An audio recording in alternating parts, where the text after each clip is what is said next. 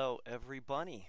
Okay, so now I have two Akaso action cameras, and I've hooked them up as PC cameras. Okay, that's a standard feature, and I'm using OBS to basically mix the two views together in a standard headset. But I'm using my USB audio for whatever reason.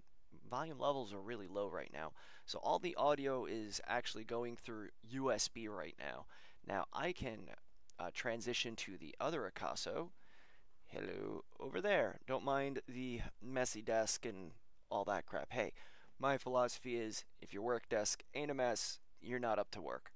So this is what I've been up to. I'm trying to get not just the Akasos, but I've also got a couple of USB microscopes I've been playing with, but the whole objective here is I'm basically doing a benchmark test between the Akasos and between the various input devices, because I still have the USB microscope, the USB capture box that I need to use for the thin clients, and my computer's powerful enough, but managing all of these inputs and all these devices can really start getting kind of complicated.